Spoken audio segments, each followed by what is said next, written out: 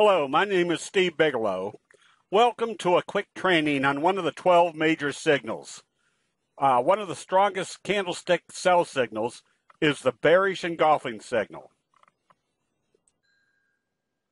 The bearish engulfing signal is considered one of the 12 major signals because of the frequency and the relevancy it produces as far as showing a change of investor sentiment.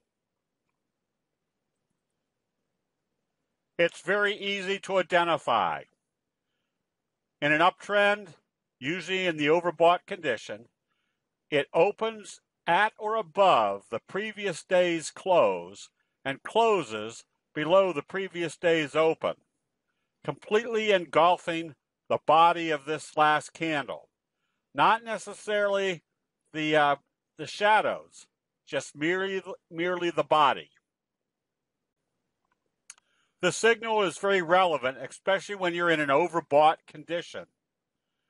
You see that major change of investor sentiment.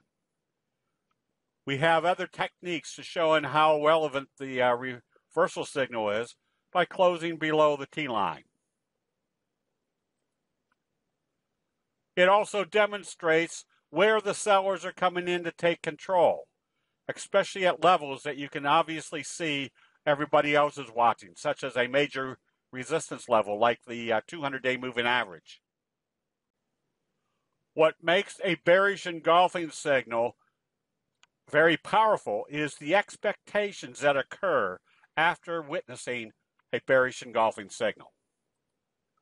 Anytime it can be viewed as a sell signal at a level that everybody else is watching or a significant technical level, the probabilities are all that much greater that you're going to start back into a downtrend.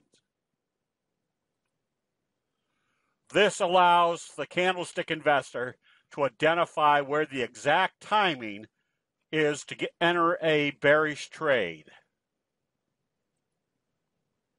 And logic dictates that if one bearish engulfing signal shows that the bears are starting to take control, two bearish engulfing signals are more relevant.